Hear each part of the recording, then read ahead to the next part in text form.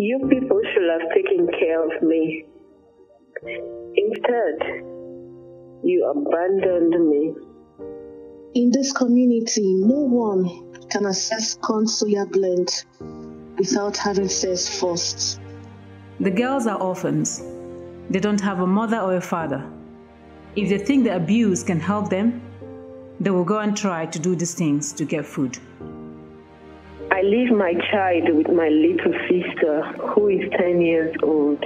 And I dress good, and I go where the NGO's workers drink or live. And one of them will ask me for sex. Sometimes they give me things like food, oil, soap, and I will sell them and get money.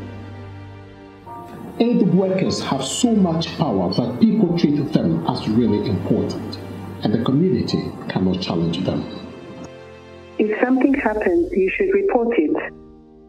But in addition to this, there must be action taken. The organization should dismiss the person so that other men will learn that you cannot go around abusing children in this way. Often no action is taken, and that is the problem. When Ma asked me to go to the stream to wash plates, a peacekeeper asked me to take my clothes off so that he can take a picture. When I asked him to give me money, he told me, no money for children, only biscuits. I told them what the soldier did to me, but they never told me what happened to him. Until I know what happened to him, I will never have peace.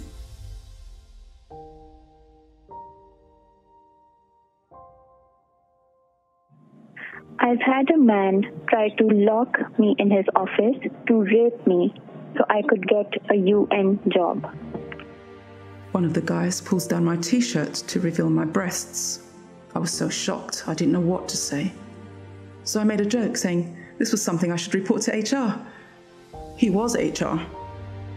Investigation teams are made up of police and lawyers who are more interested in legal definitions than in the survivor. Women are not believed, and that goes to the heart of it all. Sexual harassment and assault was supposedly forbidden in their code of conduct. When the incident was reported, their only concern was their reputation, and they wanted to make sure I would not speak out.